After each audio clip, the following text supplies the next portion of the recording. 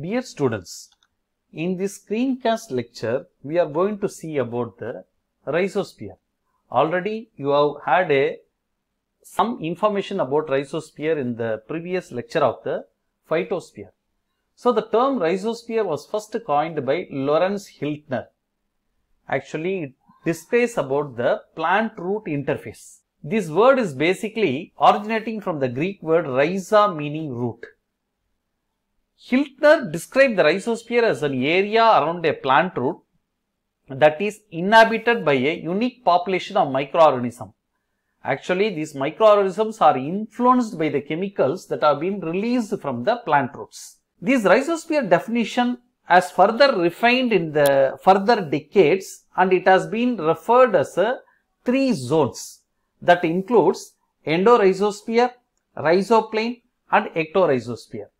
So, endorhizosphere, it is a portion of the cortex as well as endodermis in which microbes and cations can occupy. The free space that have been present within the cells are referred as the apoplast region. The next one is rhizoplane.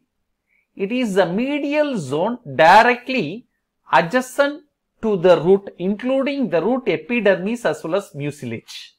So, you can able to see the rhizoplane region that have been present in association with the endorhizosphere on one side and ectorhizosphere on the other side. And the third region is ectorhizosphere, which refers to the outermost zone that extends from the rhizoplane out to the bulk soil. So all these things have been very clearly visible there in this diagram. You can able to see the rhizosphere that comprises of three different zones, the outermost ectorhizosphere, and the inner one is of a rhizoplane, and the innermost region in which the apoplast are the different kinds of cells, that is cortex and endodermis occupying, are referred as a endorhizosphere.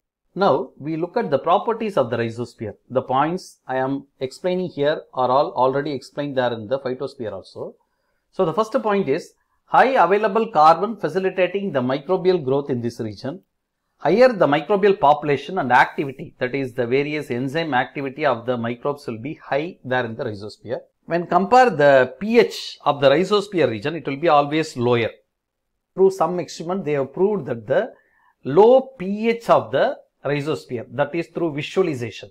They will be adding certain dyes which gives the color when it is in a highly acidic condition. So it shows a lower pH than that of the bulk soil.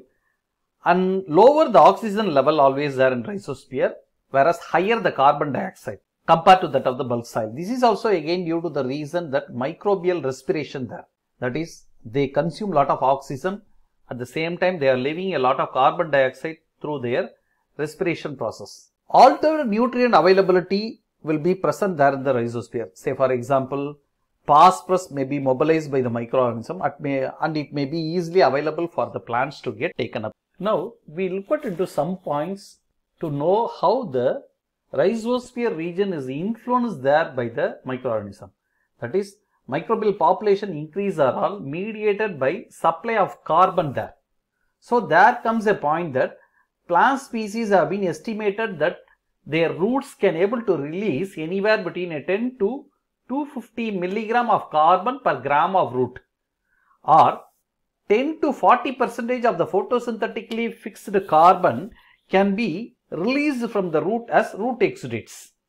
The carbon that is released belongs to both organic, that is low molecular weight organic acids will be abundant, or sometimes they may be containing inorganic component, that is bicarbonate, that is resulted due to the respiration. Compared to inorganic form, the organic forms are more varied and they can able to influence the chemical, physical and biological process of the rhizosphere region. The composition and the amount of the exudates that are getting released from a plant may depend on different factors such as plant type, climatic conditions, insect herbivory, nutrient deficiency or toxicity, and chemical, physical and biological properties of the soil that is surrounding the plant system. The root products that are imported there to the surrounding soil are generally termed as rhizodeposits. The rhizodeposits are classified based on their chemical composition, mode of release or the function they perform there in the environment. They can be slugged off root cap cells, border cells, mucilages and exudates. So this is a rhizosphere image in which you can able to see the different kinds of rhizodeposits. Say for example, the first one refers to loss of root cap as well as the border cells. The second one refers to loss of insoluble mucilaginous substances from the plant roots. And the third one refers to loss of soluble root exudates. Fourth refers to the volatile organic carbon compounds that have been released there from the root system. The fifth one refers to loss of carbon to the other symbionts, say for example certain azoospermum that may be living there or a mycorrhizal association present there in the surface. And finally, the sixth one refers to the loss of carbon due to death or lysis of the root epidermal cells. The carbon compounds that have been originating there from the plant roots can be divided into four forms. That includes exudates, secretions, lysates and mucilaginous. Exudates refers to compound that are slowly oozing directly from the epidermal cell walls into the soil or oozing indirectly into the intercellular spaces of the plant root system and then into the soil. Whereas the secretion refers to compounds that are released as a result of metabolic processes.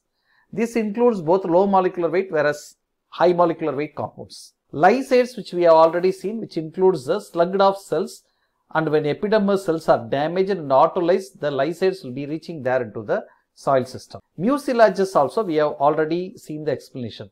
You can just list the various carbon compounds that have been originating there from the plant roots. This includes a list of organic compounds that have been detected there in the plant root exudates.